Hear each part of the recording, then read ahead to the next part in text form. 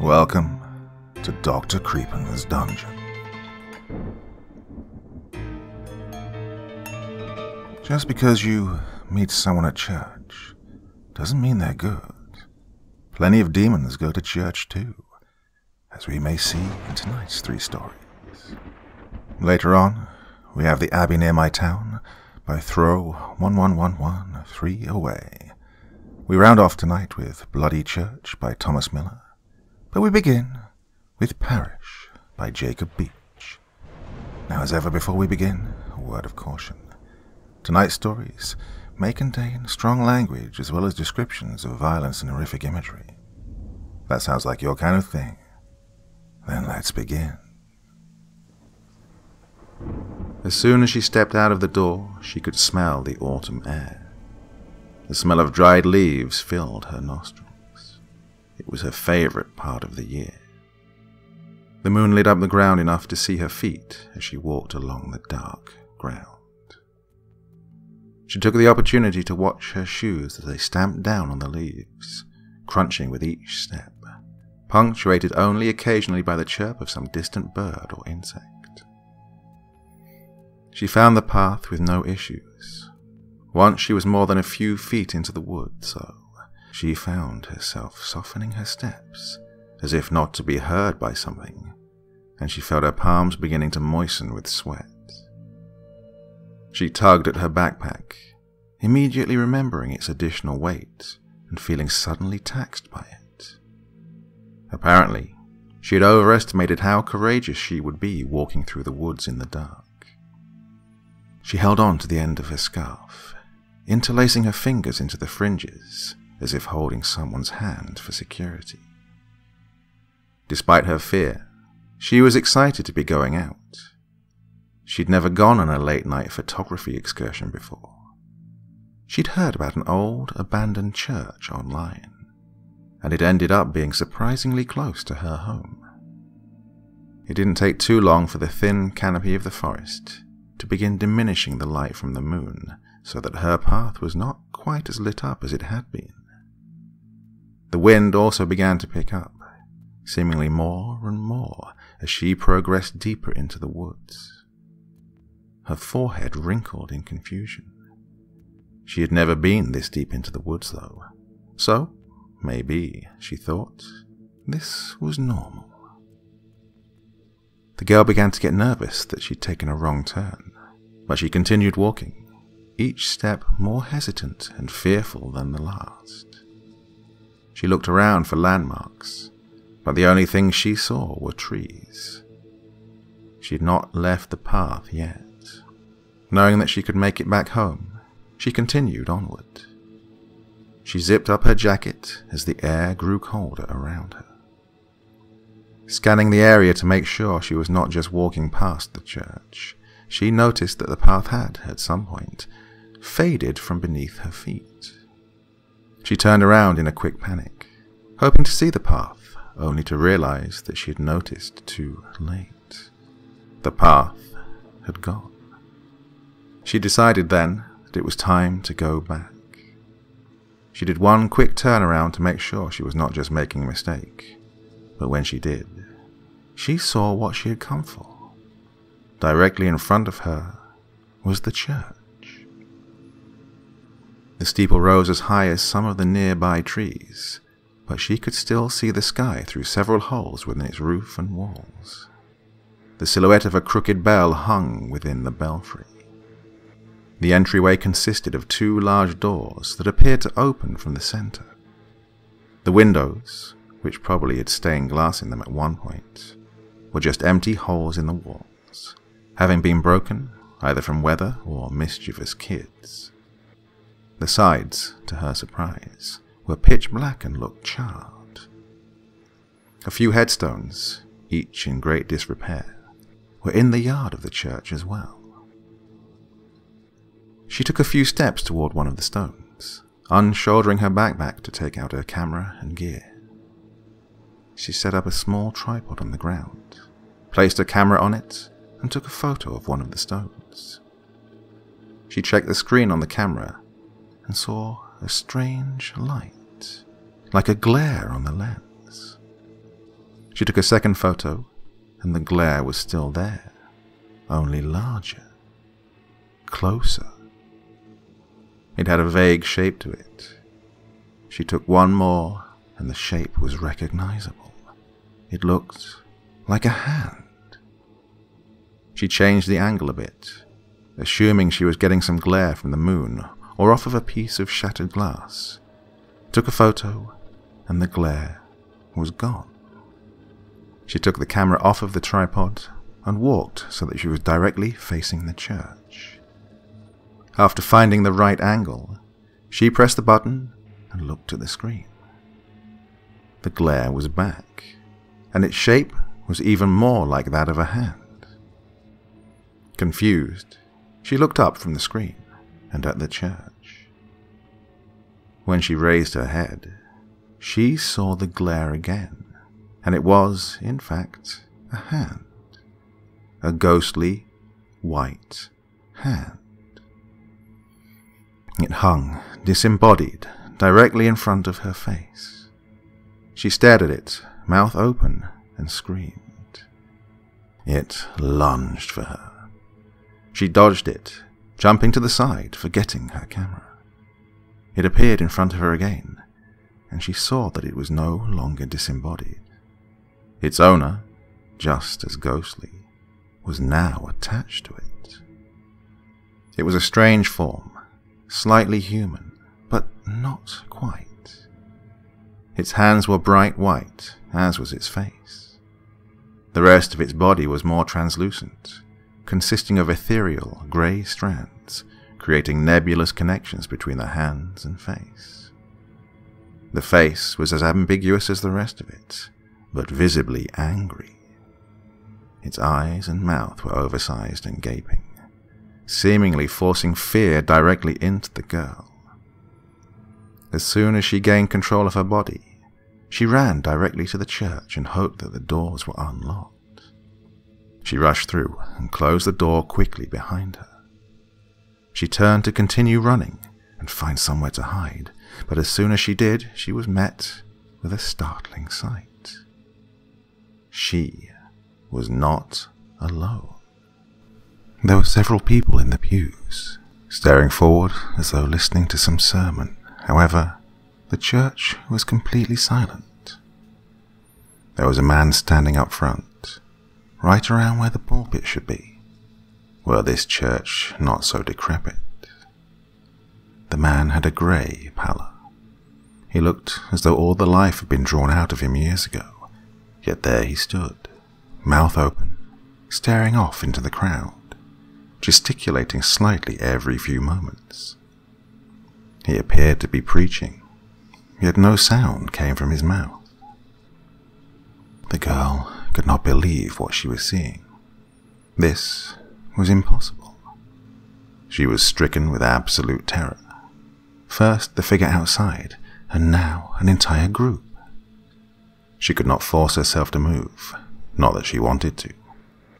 She stared, trying to control her breath and her voice, but a small, barely perceptible shriek, sounding more like a squeak, came out of her throat.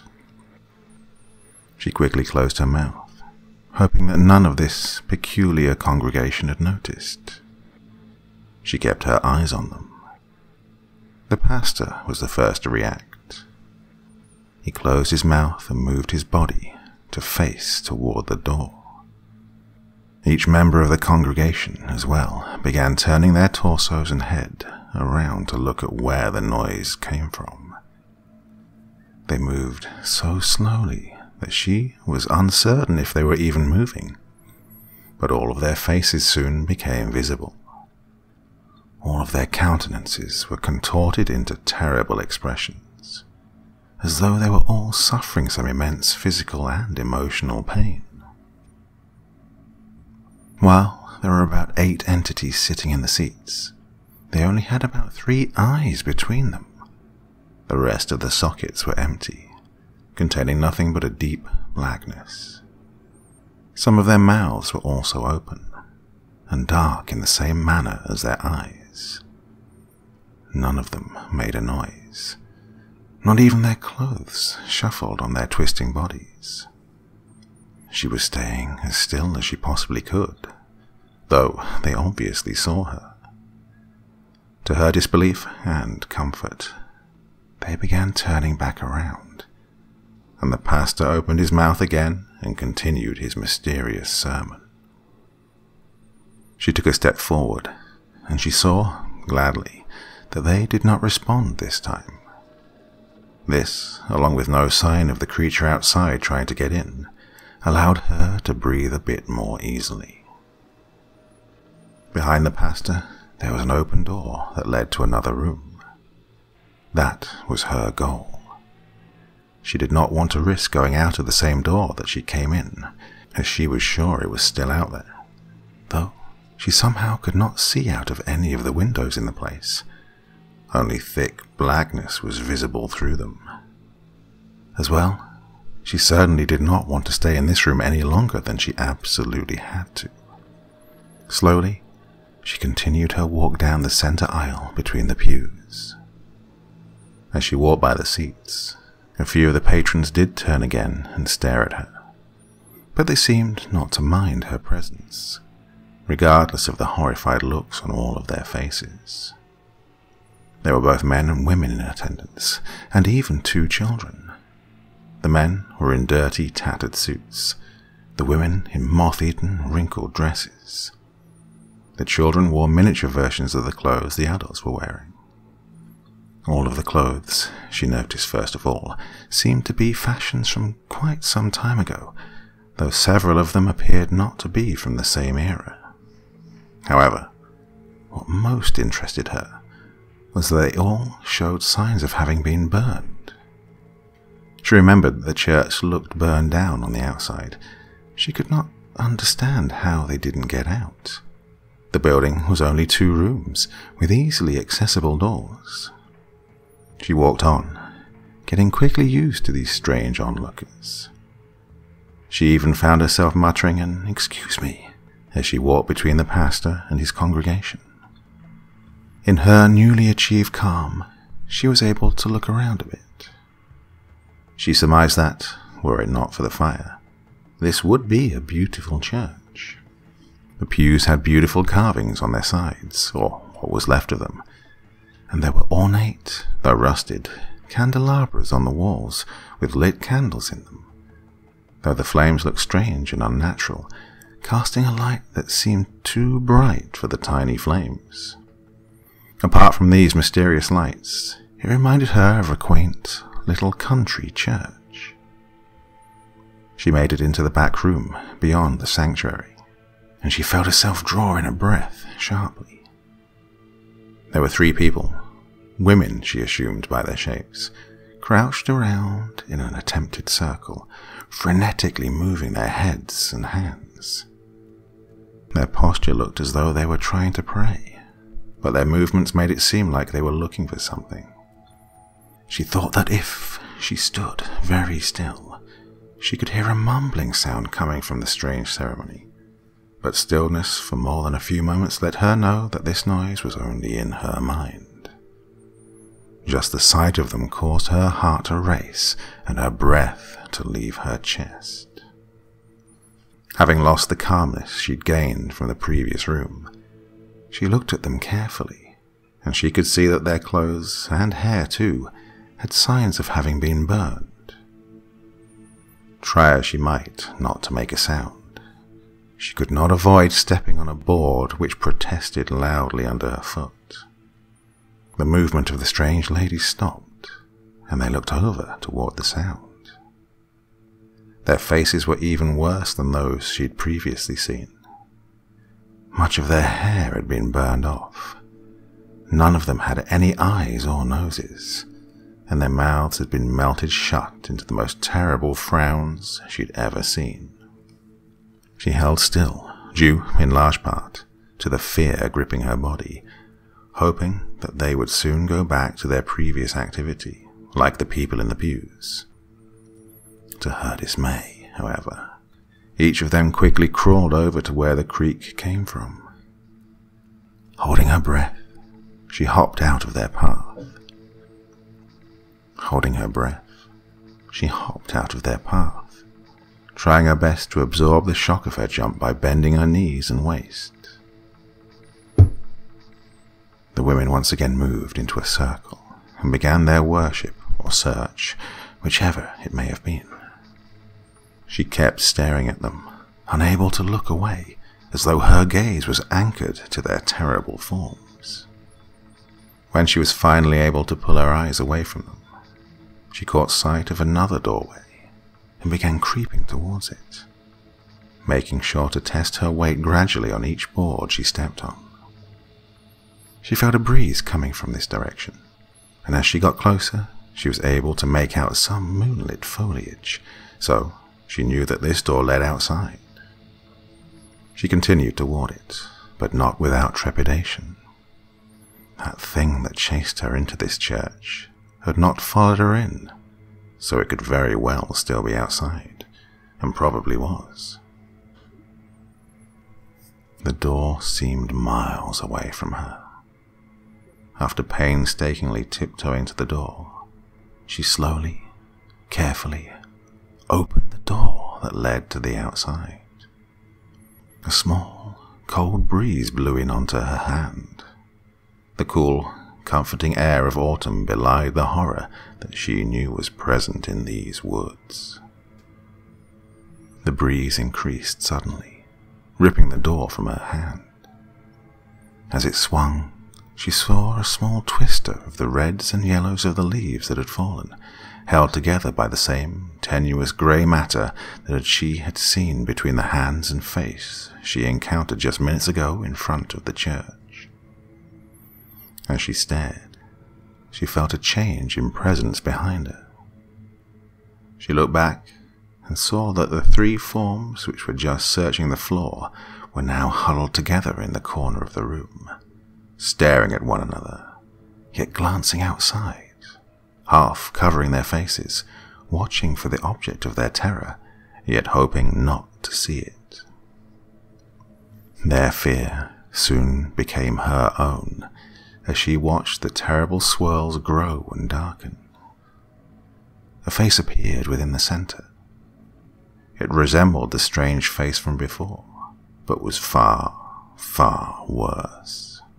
In and of itself, its appearance was not terribly frightful, and yet it filled her with terror the likes of which she had never before felt, far beyond that which she thought humanly possible to endure. Its eyes grew and became deep voids of nothingness. However, no light could be seen coming from behind them.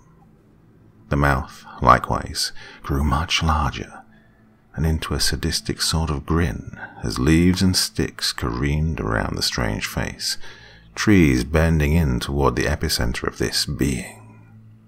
Such an evil, terrible presence, unimaginable. Surmising that the church must be safer than outside, she mustered every bit of willpower she had and ran back, past the three women cowering in the corner, into the sanctuary.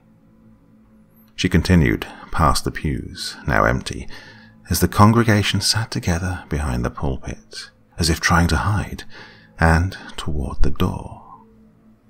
She tried to open it, hoping this small head start would be enough to escape the entity which plagued all of them.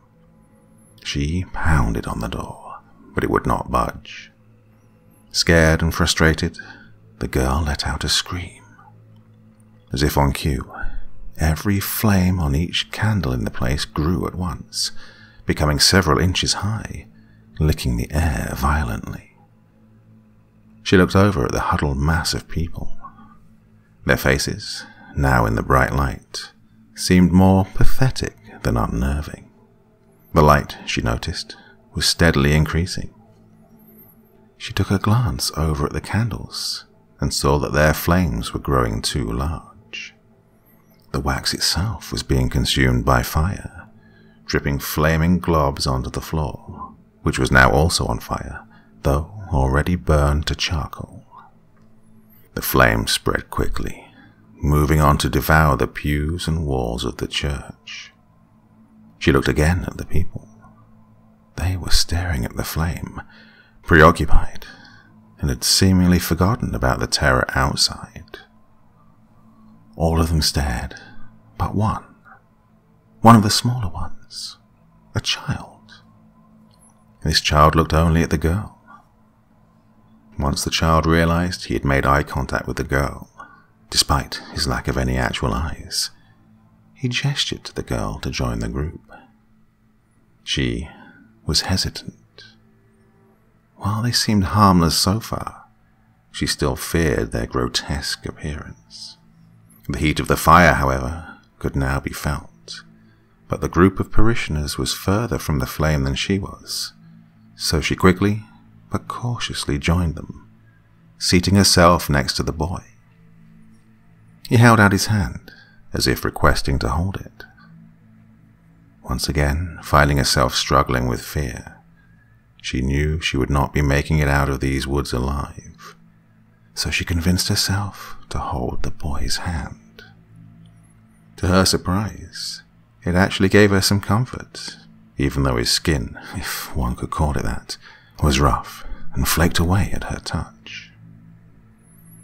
The congregation, and now the girl as well, tried their best to squeeze against the wall, delaying the inevitable as the all-consuming fire inched closer to their position in the room.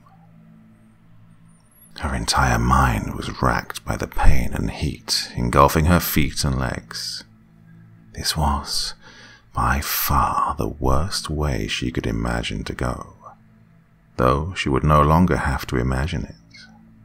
However, it was still better than being outside, subjected to the horrible wrath that awaited any who would dare exit. She could feel her consciousness fading as the pain became too much for her. But, for a brief time, her entire body went numb. Shock was setting in. The doors, which had previously been immovable, then crashed open. She stared out the door and saw the swirling leaves caught in the torrent of the horrible presence which seemed to rule the forest beyond the confines of these walls. Its face appeared, unholy and twisted, staring at her and the others, apparently laughing, as she faded into unconsciousness while her body was taken by the flames, ultimately adding another member to this place of worship's otherworldly parish.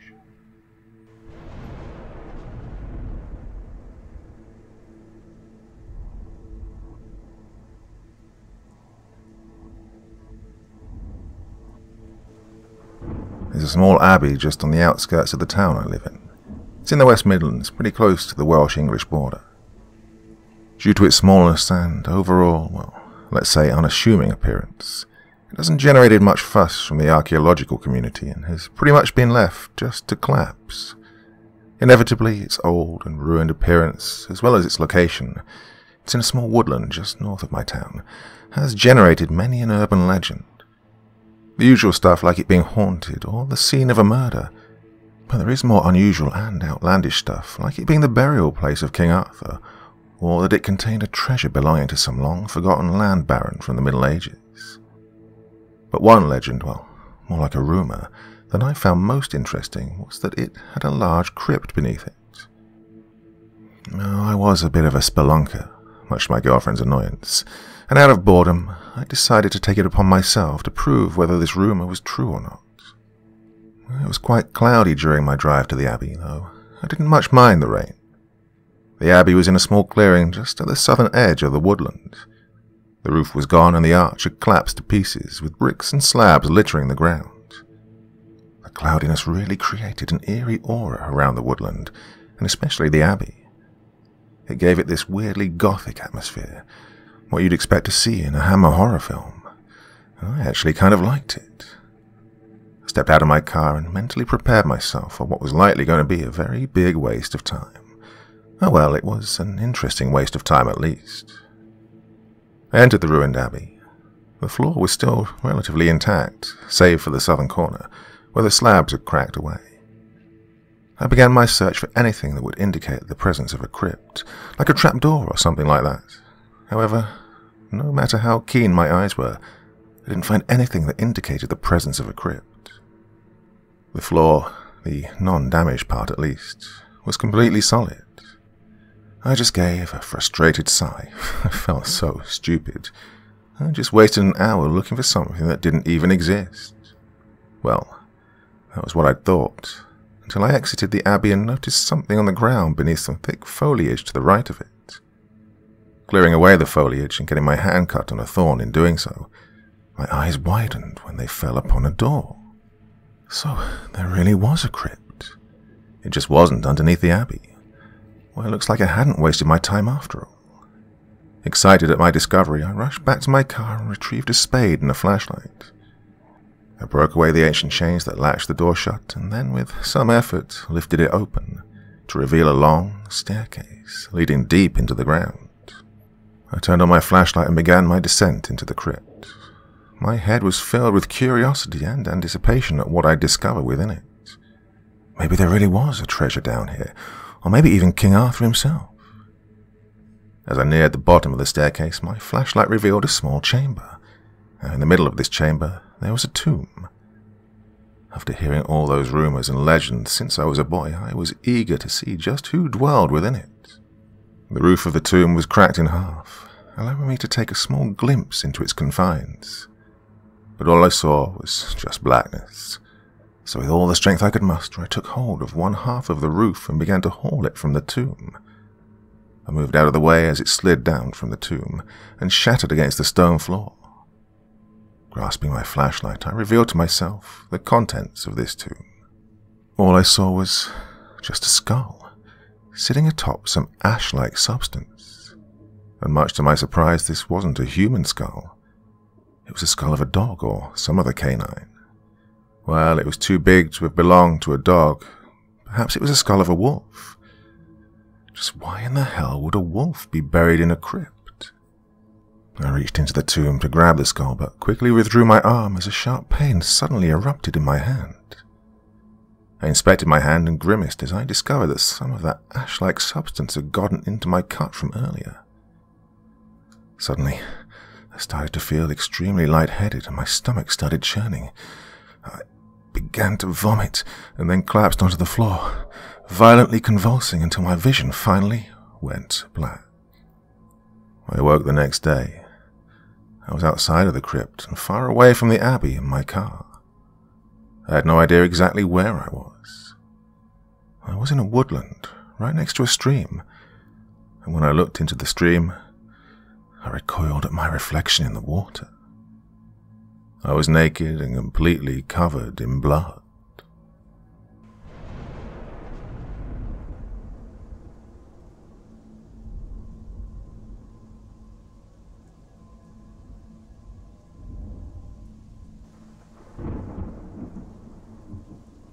I wake slowly to the gentle pitter-patter of rain, and to pale moonlight flooding through my window.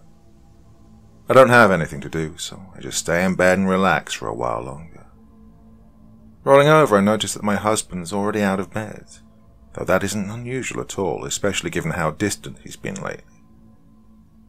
He's always been somewhat distant, but lately he seems to have forgotten all about me. Worst of all, I hardly see him anymore, since he always locks himself away because of his work. Just then I tense up in fear, as I hear a soft, hissing whisper. First one, then two, and before I know it, a whole chorus joins in.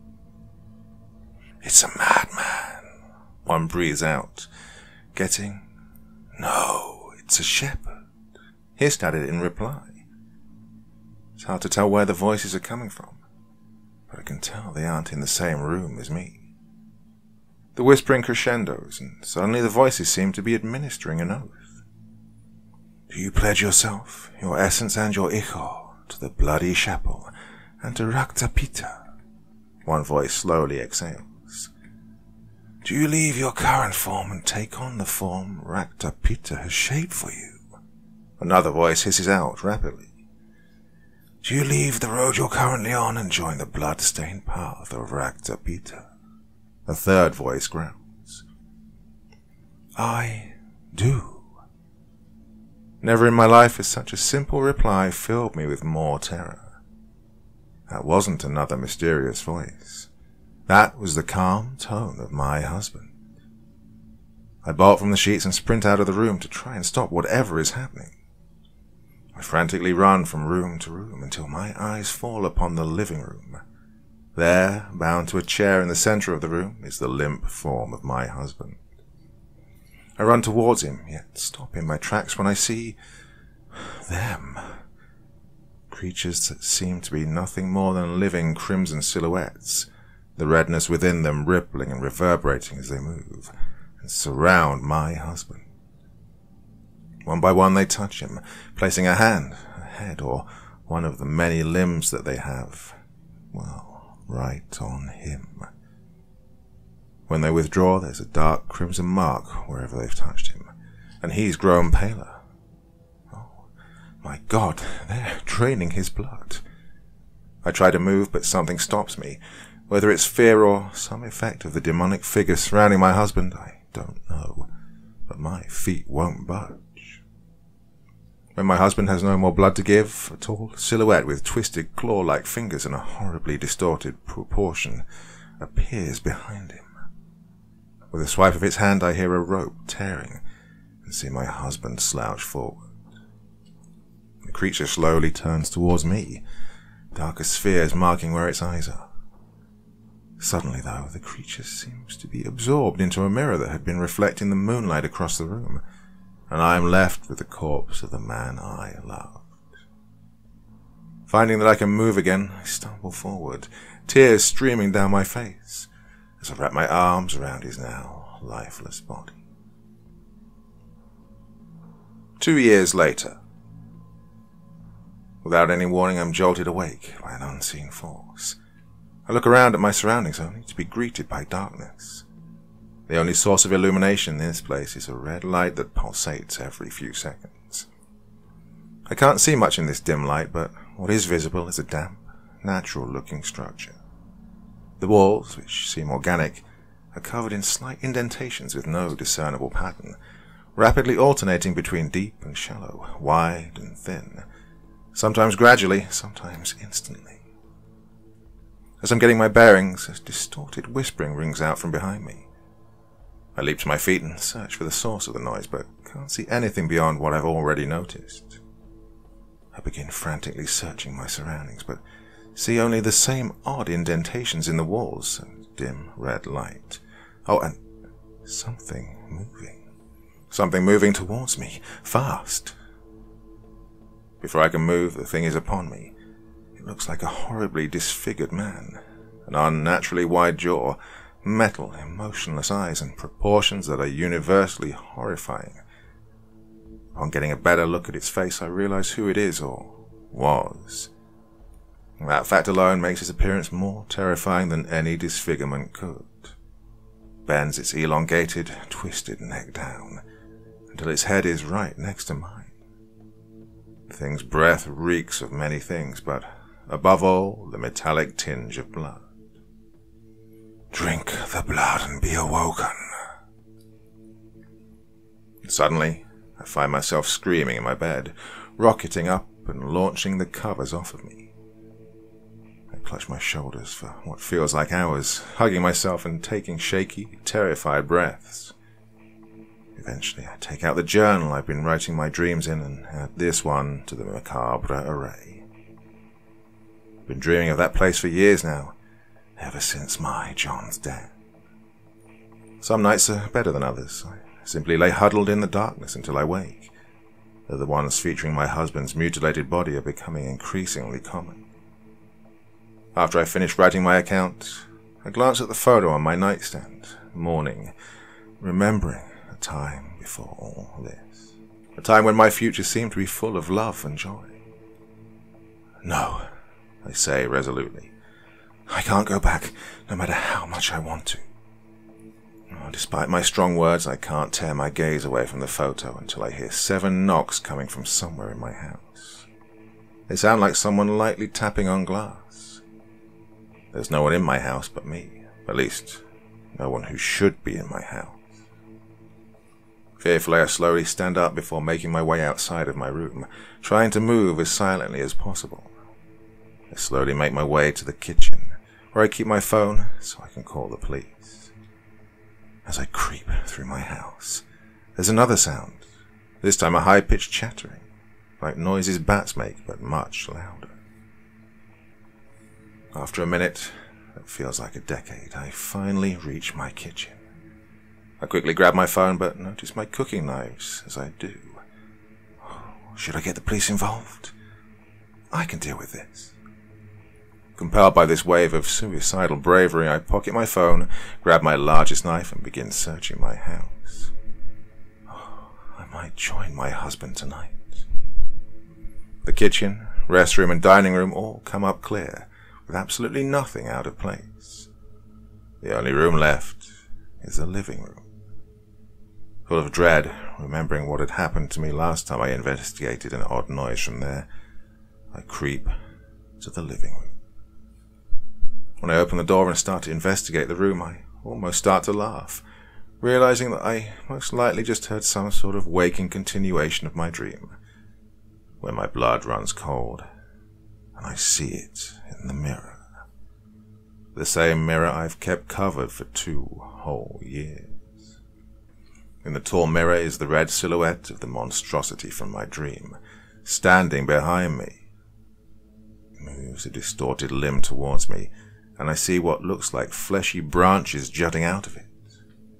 Suddenly the silhouette begins to fill in, revealing a face covered in rips and tears, each of which resembles a small, horrific mouth.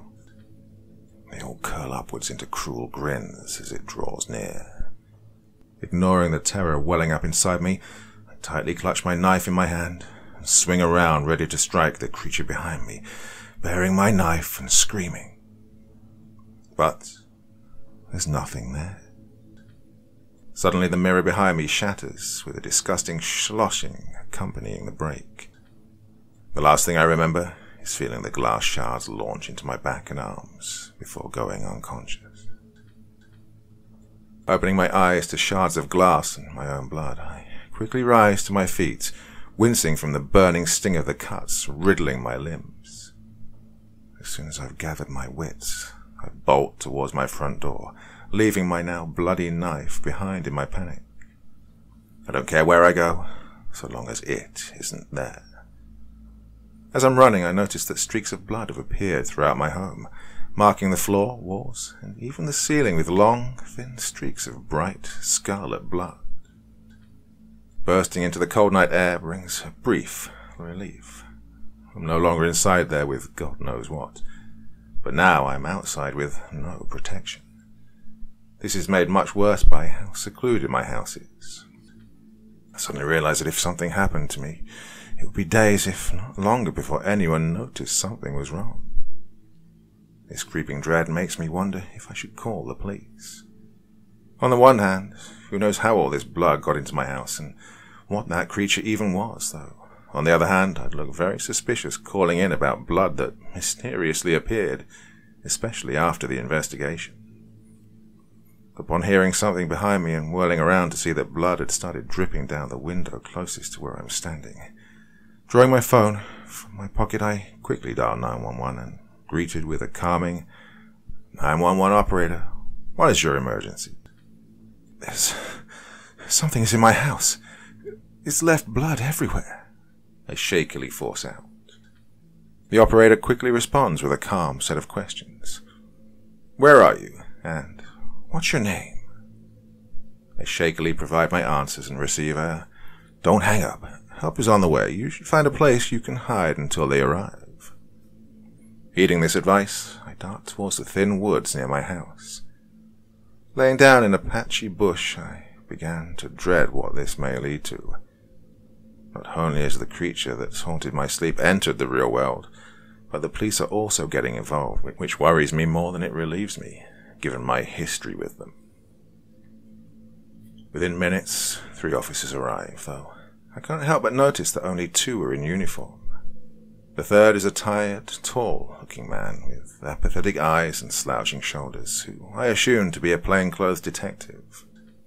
Finally, hanging up on the 911 operator, I approach the officers from my hiding spot with my hands raised, showing that I don't have anything in them. Immediately, I'm led to a more well-lit area near one of the PF cars and get barraged with questions. Did you hear anything? Where were you when you noticed this? Has anything like this happened before? And all manner of other questions. Thinking it would be best if I don't mention the creature and how I prowl through my house with a knife, I leave those details out of my answer.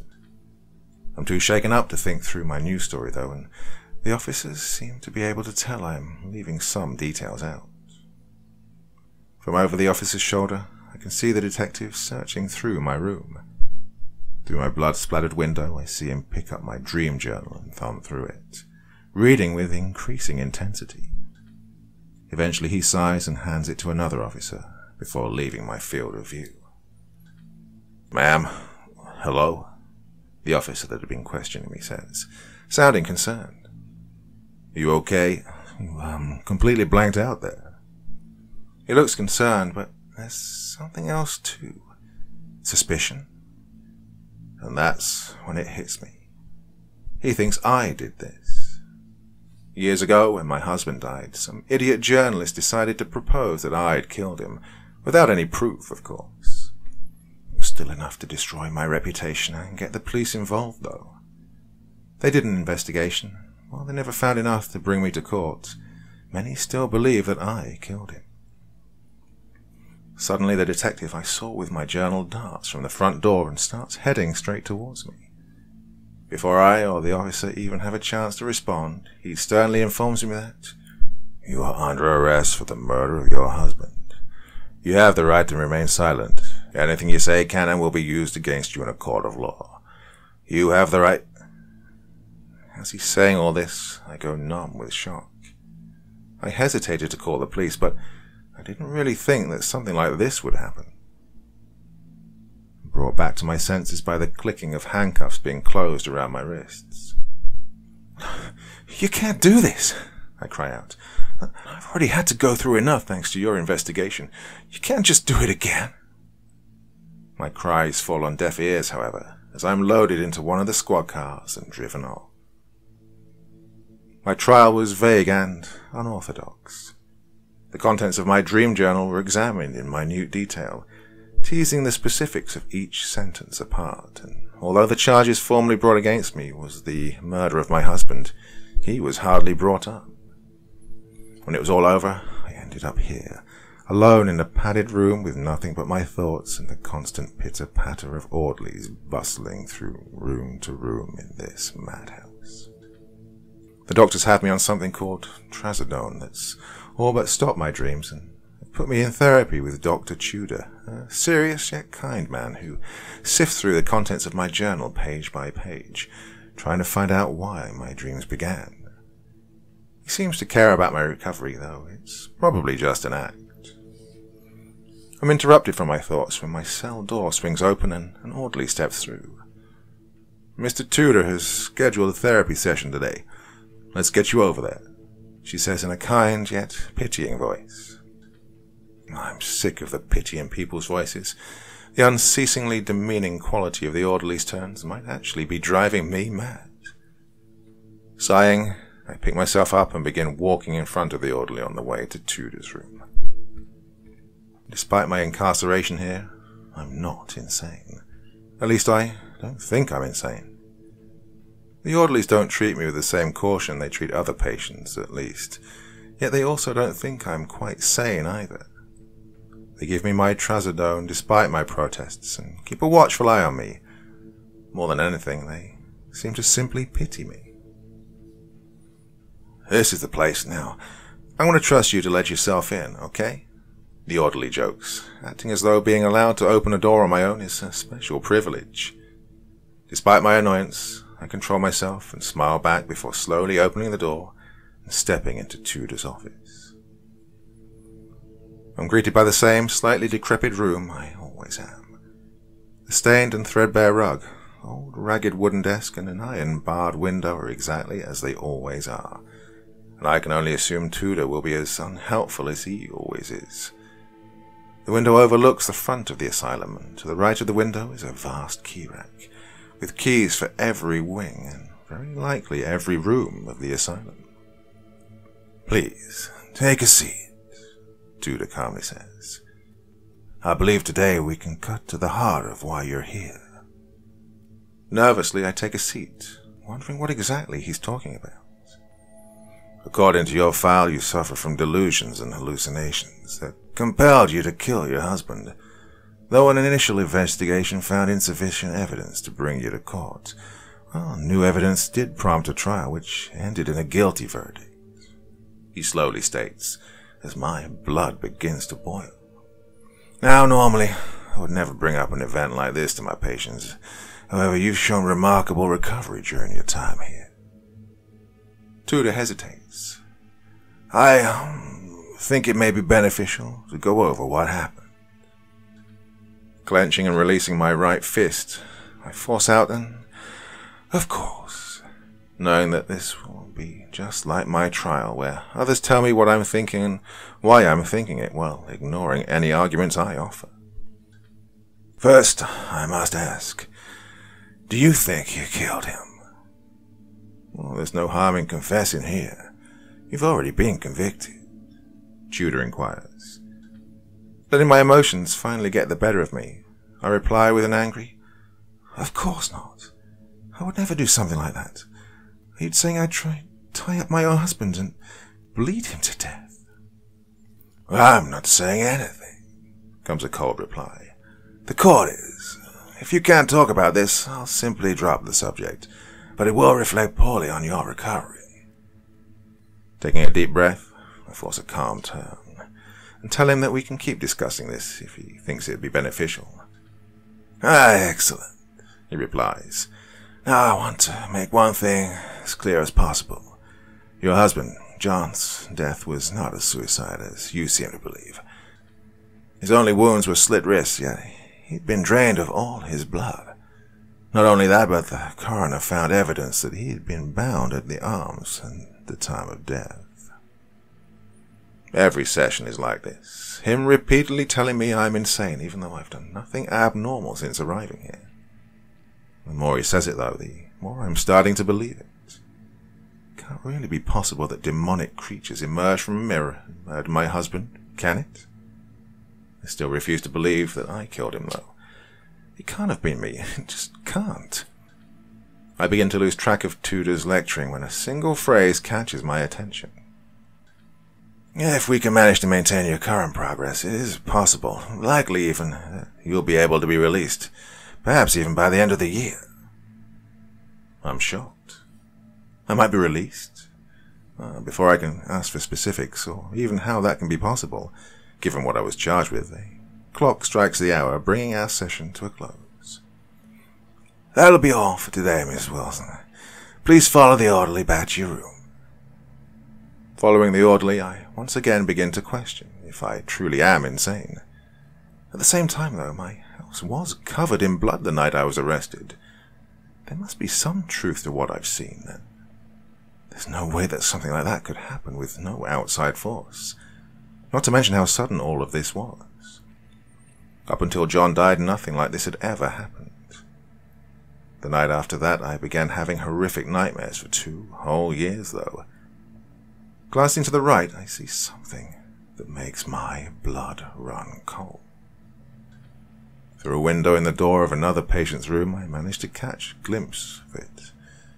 The patient has written that cursed phrase, "Drink the blood and be awoken," on virtually every surface in his room. It's written in a blackish red liquid, and he's curled up and trembling in the middle of the room. For just a moment, I could swear there were tendrils coming from him.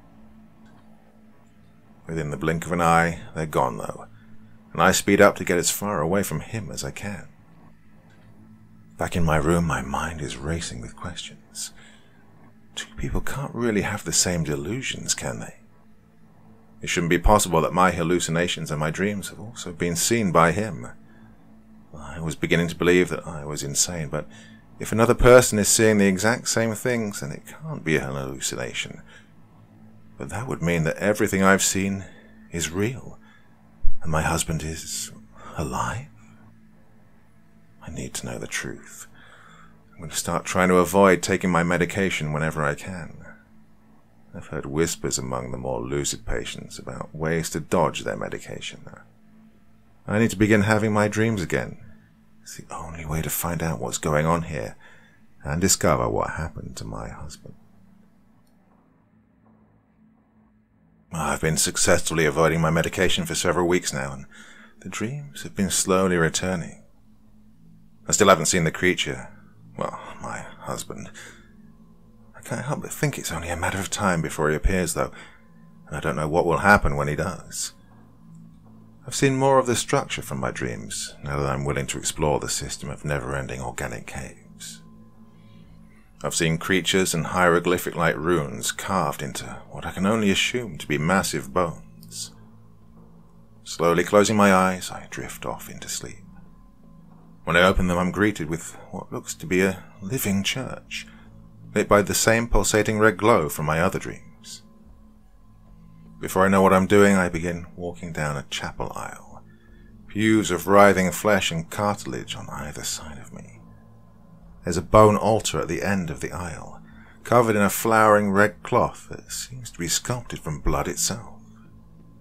Seeing this, I gradually begin trembling as I approach the altar. Out of curiosity, I take a closer look at the cloth, and recoil as I realize that the cloth is a network of thousands of interwoven capillaries coming out of the center of the altar. Scarlet blood still sings through the veins, and they pulsate along with the familiar red light. Above the altar is a massive mirror, its surface tinged red and a fibrous black growth binding it to the wall like a tumor. I lean in further when I begin to see something through it. This can't just be a coincidence, an angry voice yells through the mirror, causing ripples in its surface. The ripples gradually seem to take form, and two blurry human outlines and a vague room appear in the mirror. You expect me to believe that dozens of patients have the exact same hallucinations? Do you honestly think I'm dumb enough to just chalk all this up to random chance? I could see one of the blurry figures lean in towards the other, and even through his distorted form, I can see the anger he's feeling. Looking around the figure's murky surroundings, I notice the familiarity of their environment. The patchy carpet, cluttered desk, and an iron-barred window. This is Tudor's office. Then that means that one of the figures is probably... not just that. Even when they're completely recovered, you forced me to hold them here. Tudor yells at the other figure, startling me from my thoughts. What the hell are you even doing this for anyway? None of you have anything to gain from holding them here. As Tudor finishes his tirade, the other figure finally begins to stir. We provide your funding. That should be all the reason you need not to question us, but since you demand more... The figure suddenly hesitates, looking quickly around the room. Oh, cover that mirror, he says in a hushed, frenzied tone. Sighing, Tudor's figure approaches the mirror, coat in hand, before the figures and scenery suddenly vanish, leaving nothing but my own reflection. Figuring that that's all the mirror will show me, I attempt to leave the altar and investigate the rest of the church, but find that I can't move my feet. Looking down, I realize that a black growth, just like the one around the mirror, has enveloped them. And suddenly the mirror begins to ripple like water, slowly changing from my reflection to a new face entirely. And the thing, my husband, stares through the mirror at me, bearing a grotesque and mutilated grin. This time it's far more than a silhouette or a blurry figure. I can see every minute detail. All proportions are off, with massive shoulders and long skeletal limbs and fingers that are little more than mere bones. Protrusions that resemble tree branches, yet made of a sickly yellow flesh, grow from it. The same protrusions I saw in the man in the asylum. Again it intones the same thing it did on that fateful night. Drink the blood and be awoken. This time it's different though. I don't know why, but the words provoke just as much fascination as terror. That fascination soon vanishes though, as the black roots holding my feet in place turn bright scarlet, and I feel a searing hot pain surge through my veins. I awake in tears. I can feel it, the burning hot ichor from the church, pulsing through my veins. It hurts so much, I need to get it out as quickly as possible. They don't allow anything even remotely sharp in my room, even if I am recovering, but they can't take my teeth. I slowly sink my 2 incisors into the soft webbing between my thumb and forefinger, wincing as they slowly sink further and further, first bruising and then cutting. My upper teeth make it through the first, and I feel warm, crimson blood flowing onto them.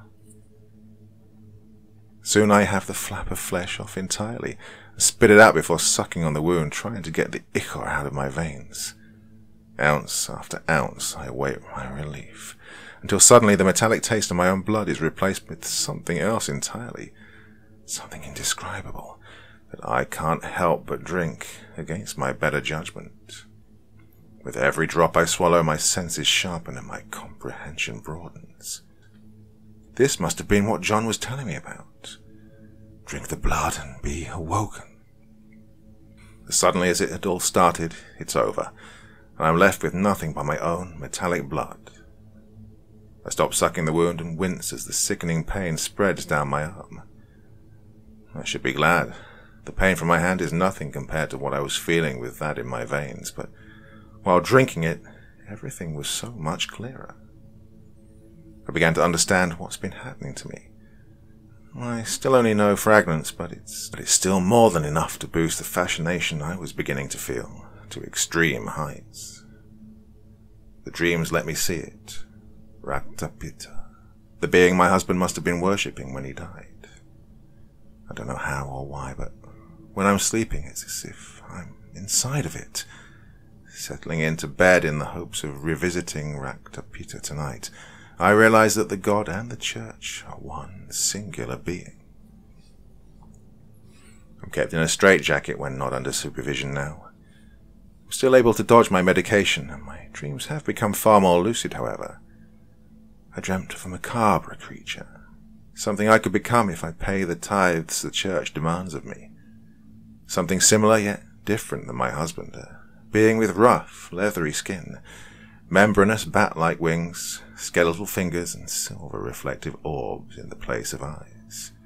Something powerful and ageless. I've already begun the transformation through my dreams and through drinking Raktapita's ichor, but the trials will only become harder from here. I can't go further while trapped in this sterile hell. I've begun planning my escape, though I still don't know how I'm going to do it yet. Tood has a key rack with all the asylum's keys in his therapy room, but I'm almost certain that even if I could get one, he'd notice it was missing before I'd even have a chance to use it. I'll also need some sort of weapon, which is obviously difficult given I'm not even trusted to have my arms unbound anymore. For now, however, I simply contemplate my dreams. While they're still largely bizarre, macabre patterns have begun to emerge. The church is organic, but almost completely static as well, with almost nothing moving, and the mirrors, which I've begun to see more and more of, being the only consistently changing feature. The mirrors are always held in place by odd growths, and have a red surface that ripples and reverberates as though it were a fluid. Sometimes they show scenes from everyday life, like a family having dinner, or someone getting themselves ready for an event. Other times, however, they show bizarre and macabre things. A man tormented by the light of his deceased father's soul, a paranormal circus full of eyeless performers, or a woman peeling her skin off to reveal her true face to several horrified onlookers. These have all appeared in the church's array of mirrors. The most interesting feature of my dreams is the creatures that have begun to show up more and more frequently, possibly as a result of drinking the ichor. They've been tall and lanky with long, razor-sharp talons, immensely large and impossibly deep jaws, and metallic silver eyes with moonlight reverberating within them. I've seen them ripping the walls away at the church and shoveling endless amounts of flesh into their gaping maws. I don't know if they're attacking the church, or if this is just some kind of bizarre ritual. Suddenly, I'm jolted from my thoughts by a noise from the door.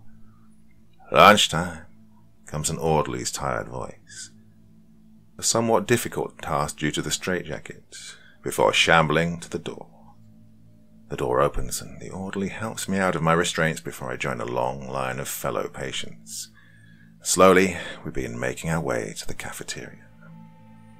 When we get to the cafeteria, I go through my usual routine of getting and choking down the food they serve. Well, ever since I've discovered my taste for blood, everything they've served here has tasted like ash. Once I've finally forced it all down, I begin to plan my escape again. I'm going to need some sort of weapon if I want to escape, but I just don't know where I could get one. If I can get my hands on a knife and the key for my ward, then I should be able to escape at night, when the number of orderlies is practically a skeleton crew, unlike now when the cafeteria's fire exit has several orderlies surrounding it. I stop my planning when I look up and see the man who'd written the church's message, "Drink the blood and be awoken," in his room. He's extremely pale and thin as a rail, and has shaggy hair that casts a dark shadow over his eyes, which dart around the room fearfully.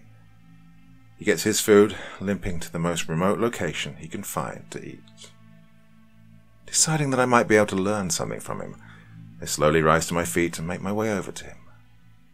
An orderly shifts his gaze onto me, but makes no move to stop me as I inch ever closer to the fearful man.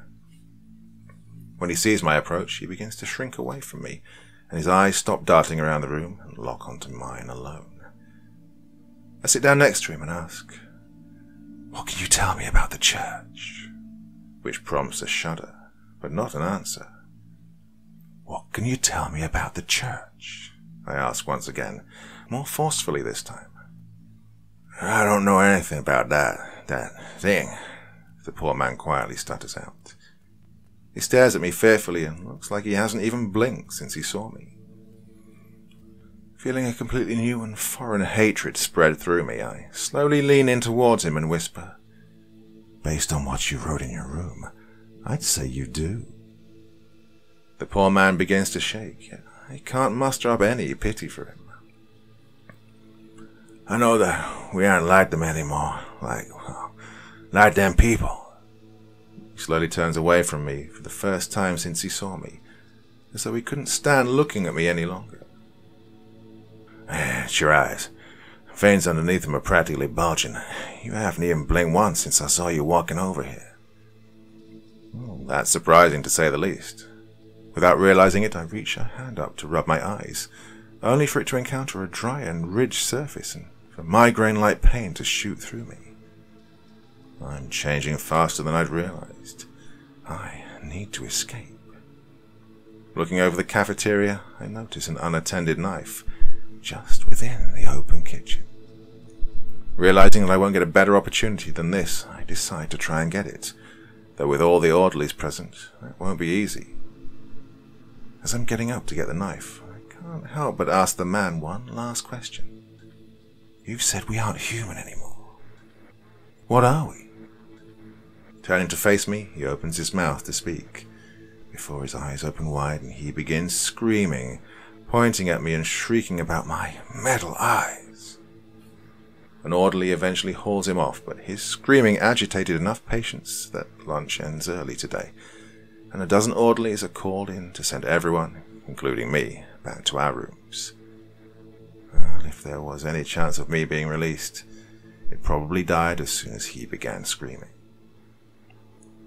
My meeting with Tudor is tomorrow, and based on this incident, and the figure in my dream ordering him not to release patients, I'm guessing that I'll have to rely on my plan to escape, rather than a legal release. As I'm waiting in my room for my appointment with Tudor, I begin slowly blinking, or at least trying to. As my eyelids close on my dry, rough eyes, a piercing pain shoots through my skull, as though I'm sliding my eyelids over sandpaper. Any minute now, an orderly will escort me to Tudor's office, where I can start my plan to escape by stealing the key to my ward that he keeps in there. It's odd to look forward to another therapy session, but fortunately this may just be the last one I have to go through. Just on time, I hear the slow plodding of an orderly's feet approaching my door. Next comes the slight clinking of a ring of keys, and after what feels like an eternity, the door finally opens, revealing a tired-looking orderly tucking away a deep red key. "Time for your appointment," he states in a completely flat tone before helping me out of the straitjacket and escorting me to Tudor's office. On the way there, I see the fearful man from the cafeteria being transported on a stretcher, a cloth strapped to his body, covering everything but his face. His eyes are wide and unmoving, and for a moment I think he's dead. I'm proven wrong, however, when I notice something writhing under the canvas over him. The orderlies are heading in the direction of the solitary ward, where patients too dangerous for uncontrolled interaction are sent. Averting my eyes from the man, I quickly arrive at Tudor's office. All I must do is grab one key off the key rack, and I'll be one step closer to freedom. As I walk in, Tudor quietly tells me to take a seat, rather than his usual warm greeting. Once I'm seated, Tudor launches into yet another lecture, albeit with far more hesitation and an almost fearful tone. I nod and contribute the occasional platitude whenever I feel I must, but for the most part I try and think of a way to distract him. As my eyes fall on a large bookshelf, stocked with encyclopedias on medical and psychological knowledge, I have an idea. "Excuse me, Dr. Tudor," I gently interrupt, trying my best to put on the meekest voice I can manage. "Yes, what is it?" Tudor replies, seeming very tense. The way he's looking at me almost makes it seem as though he's afraid of me and wants me gone. "You see, sir," I say, fidgeting my fingers, "you put me on a medication to help me avoid dreaming. Trazodone, right?" Tudor only mumbles something in agreement. "Well, lately I've begun having the same dreams again, so I was wondering if there was a stronger form of trazodone I could take." Tudor sits back and seems to ease up as he contemplates my question. After some thought, he gets up and moves towards the bookshelf with a curt, "I might have what you need." This is my chance. As quickly as I can, I steal over to the rack where Tudor keeps his keys. The sound of Tudor working through his book to the section he needs sends a nervous sweat down my face, since he could turn round at any moment. I frantically look through the keys, searching for the dark red one that unlocks my ward. Suddenly I notice an empty hook and realize that my ward's key is gone, likely stashed somewhere by Tudor in case something like this ever happened. Just then Tudor turns back to me and in a nervous tone, "Why are you standing? Are you looking for someone? Looking for something?" Well, caught off guard, all I can come up with to reply is a bland, "It's nothing." Just then, when I'm fully paying attention to Tudor for the first time all day, I notice the dark red key hanging from a keyring at his waist. Oh, how the hell am I supposed to get it from there? Hiding my newfound frustration, I calmly sit back down and resume listening to Tudor's lecture, all the while trying to figure out some way to grab the key off him, to no avail. I may have to spend longer in this prison than I'd hoped. God, the changes can't be delayed, though. The timer rings, bringing the session to an end. Despite normally being very punctual, Tudor stalls today. "There's one thing you need to know before you leave today," Tudor says, hesitating every few words. "Given what happened in the cafeteria and some enlightening conversations with the asylum sponsors, I'm afraid you'll be moved to the solitary ward tomorrow." I'm completely stunned. I expected not to get released or get another level of restraint, but not to be moved to the solitary ward. I need to escape tonight, but I have neither of the two things I need. "Anyway," Tudor interrupts my thoughts, That'll be all. I silently exit Tudor's office, walking back to my room with the orderly that led me there. As we approach my room, I notice the king. I notice the ring of keys on him and realize how dumb I've been. The orderlies in my ward have the same key Tudor has, so I can steal it from one of them rather than from Tudor. If I had a knife, it would be relatively easy, but since the fearful man's breakdown made that impossible, I don't know what I'm going to do. What I do know is that whatever I attempt, I must attempt it tonight, or I may never make it out of here. At this point, there's only one way I could escape. I'll have to kill or at least subdue an orderly so that I can steal their key and break out. I can probably trick an orderly into coming into my room by making them think there's an emergency, or that I'm in horrible pain. Even though it might be my only chance at escape, I'm still queasy at the thought of taking a life. Oh, wait, what am I thinking? Immortality, power, and the chance to join my husband once again are all within my reach. Why would one life I know and care nothing about, be worth sacrificing all of that? I'll take an orderly by surprise once they're in my room alone, and then I'll finally be able to escape. Night patrols, or at least what I've been able to see or hear, are nearly non-existent here, and any orderlies in my way will fall just as easily as the first. Some tiny part of my mind is horrified with these thoughts, yet a far larger part of me can't wait for what's about to come. I still don't have a weapon, though. I could try and use my bare hands, but that's far more of a gamble, and if this goes wrong, I'll probably be here for the rest of my life. Could the church help me? When I get back to my room, I close my eyes, trying to have one last dream before I have to start my escape, desperately hoping that I'll get something, anything from it. Eventually, I finally feel myself begin to drift on. When I open my eyes, I'm back with Raktabita. This time I'm in a long, tall hallway, made of sculpted flesh and supported with arches of bone. Dotting the walls at random intervals are hundreds of the same mirrors I've been seeing, each showing some unnatural scene. Some show miracles, some show tragedies, but they all contain a paranormal feat. On one particularly large mirror, a bizarre man appears to resurrect a corpse before a rapturous audience. Even with my new mindset, these sights horrify me. Why are they doing this? Why are any of these killings necessary? At that moment I see a mirror that shows me. I'm struggling with an orderly, trying to overpower them and steal their key. I watch in horror as the orderly manages to restrain me, and I'm moved to solitary almost immediately. Suddenly the mirror changes, showing a figure that looks like me but is far too old. They're strapped to a hospital bed, comatose. That can't be me, can it?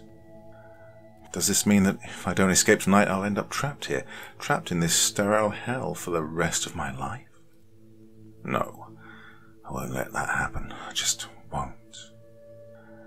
Curling my hand into a fist, in my anger, before I know what I'm doing, I smash it into the mirror in my rage. Despite its fluid appearance, it shatters into dozens of fragments. The pain from my fist being pierced by several of these fragments is sobering enough that my fury is quickly replaced by a lingering malice. I won't let what the mirror showed happen. I'll do anything to escape, no matter what I need to do. This will be the last night I spend in this asylum. Just then, I notice movement among the mirror's fragments. I bend down to look at what's happening when I notice that they're still showing scenes. They aren't the same one I saw, however. Each shard is different. Some show me dying in my escape attempt. Some show me escaping into the night, and others show me never waking up from my current sleep. The largest fragment shows my struggle against the orderly, the original mirror showed me.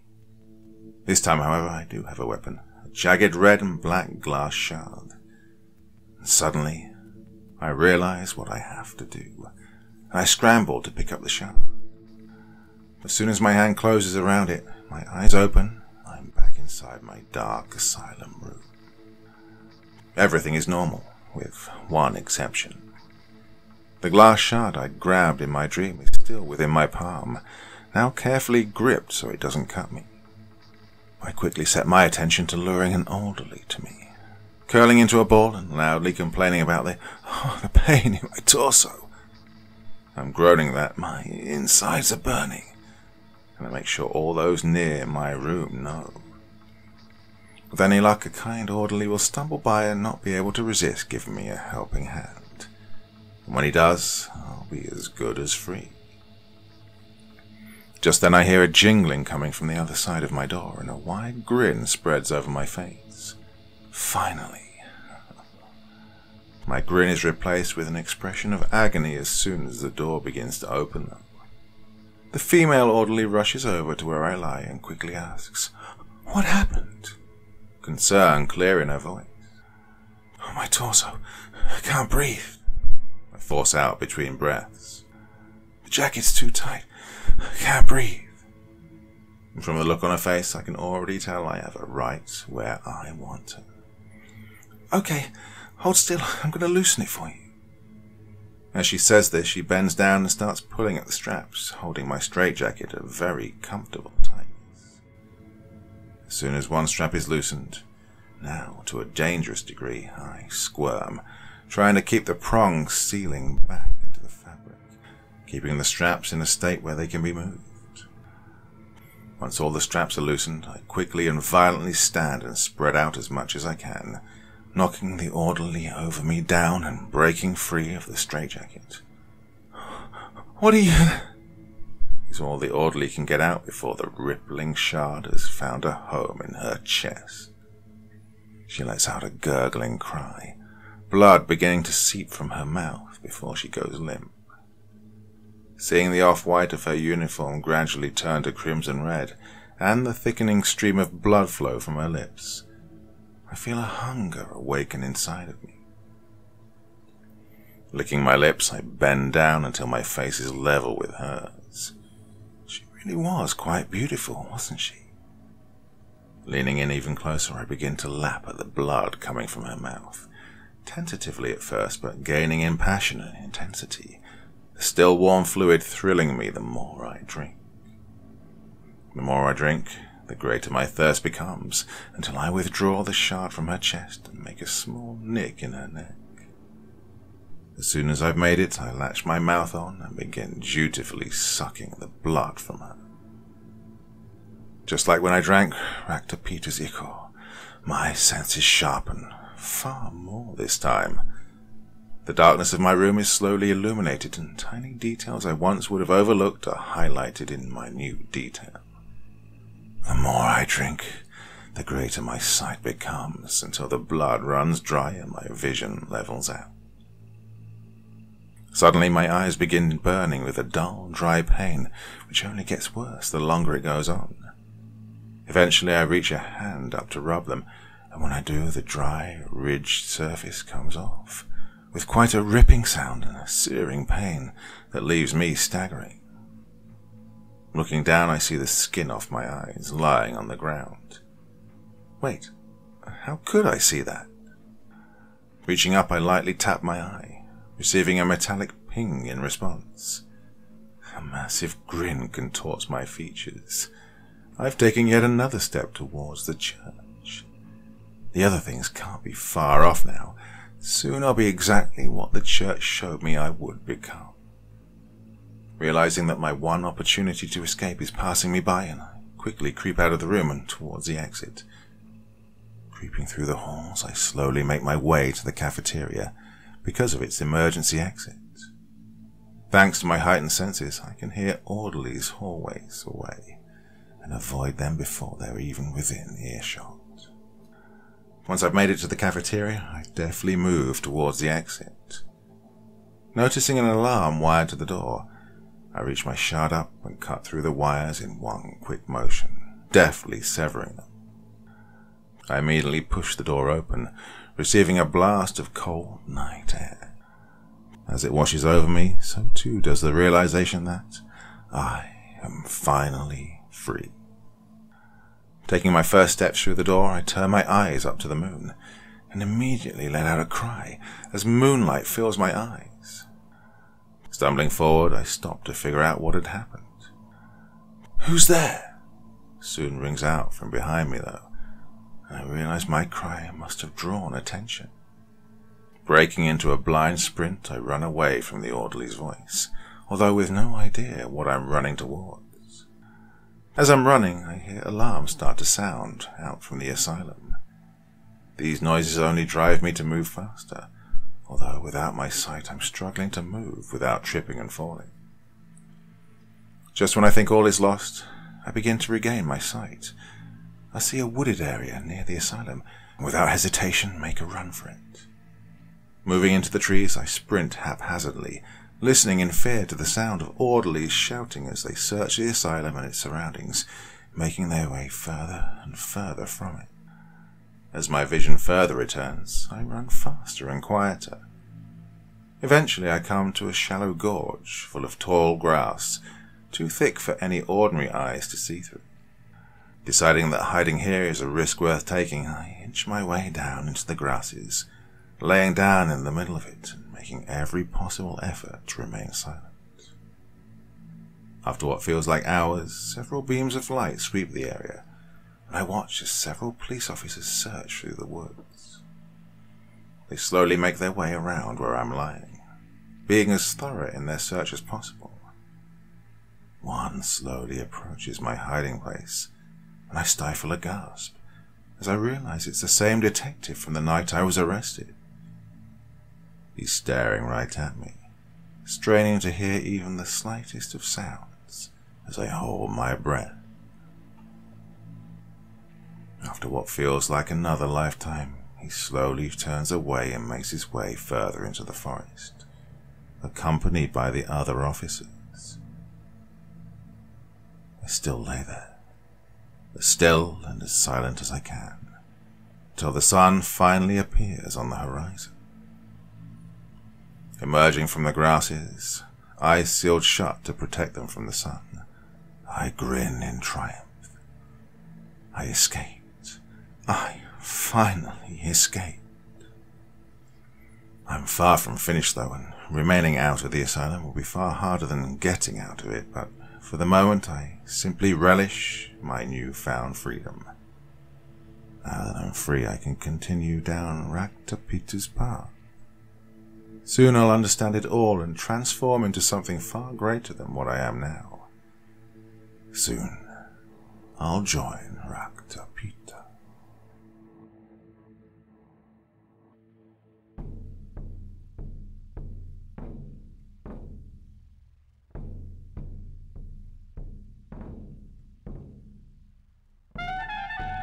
And so once again, we reach the end of tonight's podcast.